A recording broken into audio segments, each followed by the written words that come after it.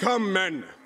It seems Todbringer sends his midden wolves across the Reich to test our mettle.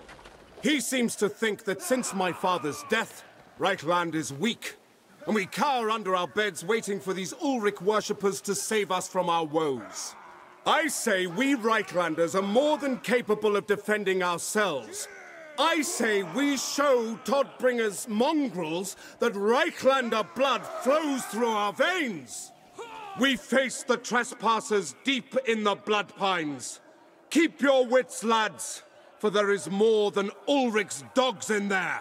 My father had to send the Reichsguard in to purge these woods of forest goblin filth more than once during his reign. Yet that is not what we face today. No! Today we send the Elector Count of Middenland a message that it is the House of Franz that protects the borders of Reichland!